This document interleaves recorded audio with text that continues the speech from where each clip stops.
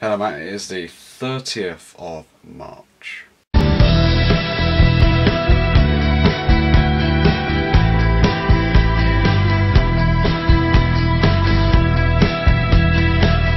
Right, so I got a big update on the university part. I pretty much decided that Bristol and Salisbury are terrible because Bristol were my least favourite and my three choices, and they asked me to go for an interview and I'd already got an offer from Winchester, so I was basically like nope. And Bournemouth / Salisbury haven't got back to me yet. They did come back to me once, but I think that's only a system like response. So yeah, I decided to pretty much say, hey, I got a letter from Winchester the other day that said Martha's been upgraded to a unconditional offer, which, you know, really good. So I'm pretty much saying, hey, no point in having an insurance choice. I might as well just go for Winchester. So there we go. By September, I'm going to be vlogging from Winchester, and yeah, I'm going to be studying there for uni. Not too far away, just a little bit down south. And yeah, should be pretty nice. Film production, same exact qualification as from, well, same qualification name as Bournemouth University of the Arts. So yeah, it's actually very similar to Norwich. So I've not got anything lost actually. I actually really like Winchester, really close, really good uni. Yeah, gonna like it there. Right, so before I go to uni though, I've got the summer, which is going to be action-packed. Well, you say yours is, I can probably agree. You're starting the preparations that early. Now, my summer, I'm going to New York in July, mid-July. Probably good chance I'm going to Spain again in late August. But for the actual summer, I'm probably just going to be working a lot overtime because I need that money for uni. I really will need it because, you know, I'm probably not going to be working at Waitrose when I'm at uni, so I am, yeah, not going to be there. Going to need to get all the overtime and money I can get before I go to uni, just in case I don't get a part-time job immediately.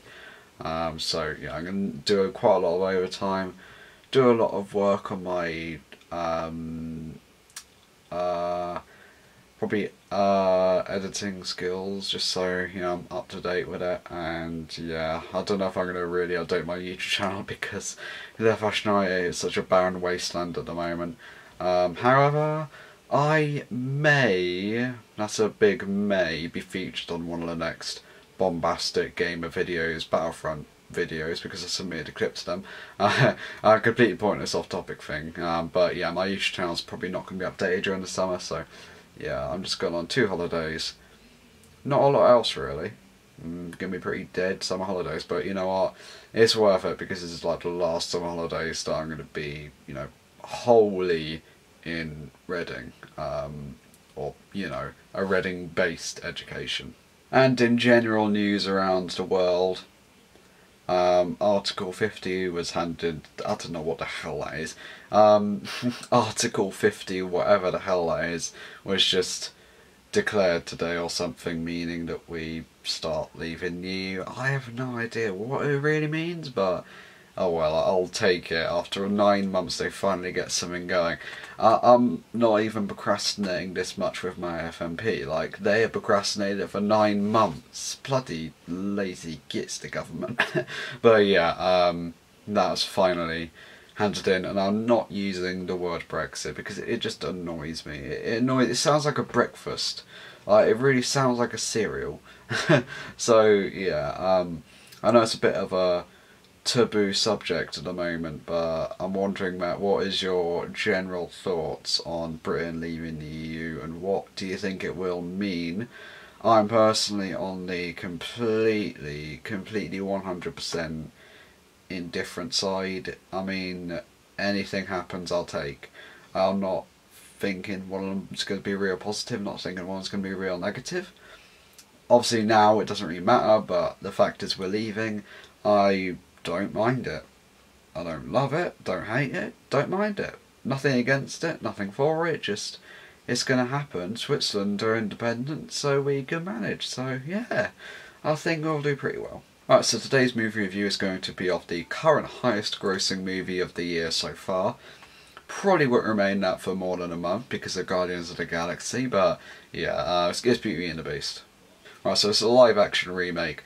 More or less, it has everything the animated one had in it, and if you know the story of the animated one, there's really not much in saying it, but just in case you know, it is the story of a prince who was changed into a beast because of he had no love in his heart, but then a girl named Belle, for a series of events and kidnappings and things, goes to his castle. They end up starting to fall in love, just starting to fall in love, not that much, but then they actually end up falling in love, and then everyone hates Belle and the Beast because they are beastist, which is racist and sexist and everything. They're beastist, and they want both of them dead. Yeah, so the animation probably would trump the live action, but that's not to say the live action isn't still good. It's not by any means got anything too wrong with it. It's just the fact that, to be honest, the animation was, I mean, I can't remember much of it, but I remember watching it a few times when I was much younger, and there's no reason to really remake it a live action, in my opinion. But to be honest, there's no real reason to make any movie. So what do they got in it that's good? Right, I'm guaranteeing you'll be hearing a lot of people, well, you've already heard a lot of people complaining about Emma Watson, but I don't get it. I honestly do not get it, because the singing voice is alright, she acts well, she looks the part, she sounds the part, yeah, there's nothing wrong. Actually, you know what, I will just say this for literally every single character. They look the part, they sound the part, they can sing the part, and they can walk the part. Every single character. Like, there is no character who really had my eyes rolling. But there was one character who I was actually really impressed with. One character who I was actually really impressed with. And that was Ewan McGregor as Lumiere the Candlestick. Why is that? I could not tell it's Ewan McGregor at all. Like, it just shows he is a really good actor when he can have that happen. I mean, I could immediately tell it was Emma Watson. I mean, I know was Emma Watson before, but she was putting no effort in there to really make herself different than Hermione Granger. But Ewan McGregor, hands down, as Lumiere, the best voice performance in the film. Well, he was in Moulin Rouge, so he's definitely got a good singing voice, but yeah, also a good singing voice. But everything else, it's pretty much what you'd expect. There's nothing that you wouldn't expect in it, which I suppose is a good thing, because it means that not many people's childhoods will be ruined, but it is also a bad thing because, again, why did they need to make this? I suppose I have got two major complaints about the movie, and both of them I'm 90% sure were not in the original. Because I can't remember everything about the original. I haven't watched it in like about maybe 15 years. But yeah, there were two scenes, well, one character and one scene that felt just not in the right place. There was one scene which involved, it's a really long story, but there's a scene in around the middle of the film that doesn't really have a lot to do with anything else. That scene felt like a drag the pace out, another musical number, didn't feel that needed. And there was a Deus Ex Machina character who I'm not sure if they were in the original, but I don't think they were, because it's just a Deus Ex Machina character who don't remember their name, don't remember what they look like, don't remember any lines they said, if they said any. They were just pointless.